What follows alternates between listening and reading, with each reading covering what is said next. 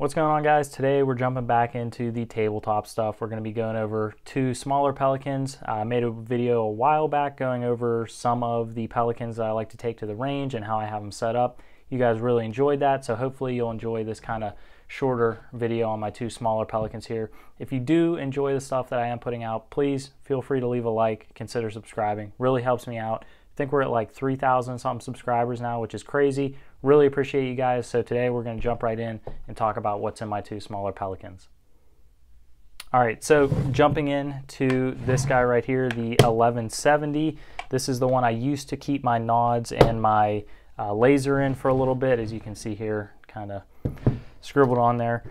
Now I am keeping primarily range tools in here. So I have assortments of Allen keys, the nice little red Milwaukee kind of bit holder slash screwdriver thing, some Loctite, blue Loctite, always good to have, a larger assortment of Allen keys because these ones are standard and these ones are metric, so you never know what you might run into. Bore sight, little laser guy, just for quick kind of rough-ins at the range or at the house, whatever. Blue paint marker for witness marks, stuff like that. Black Sharpie just in case you need to mark anything on your IPSC style targets. And then this guy right here, this is the iFixit kit. It's geared more towards smartphones and stuff of that nature. The reason I like this, and I find it comes in really kind of handy at the range, is it has sort of a weirder selection of bits, as you can see there. You have some really small stuff just in case you need to mess with anything really kind of weird or tiny. It also has a nice set of aluminum tweezers here. Really nice in case you get a splinter or anything or some just weird stuff. That's what this Fix-It kit is really for me. Not so much the smartphone stuff like it was intended, but just weird kind of odds and ends you might run into at the range. That's everything I keep in the 1170, so we'll jump over to the 1150 and show you how I have that one set up. All right, so jumping into my other smaller Pelican, this is the 1150, like I said.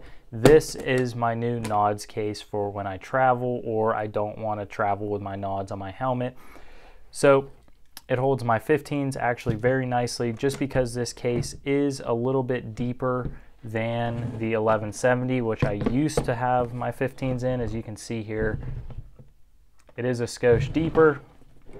Makes it a little bit easier so I don't have to have the 15s laid completely flat in the case to get it to fit. I can actually leave it kind of completely closed on itself and fit it in here pretty nicely and still have room for a box of CR123s, a sleeve for some AA replacements for the 15s, and then also a sleeve for the AAA replacements for my contacts down at the bottom.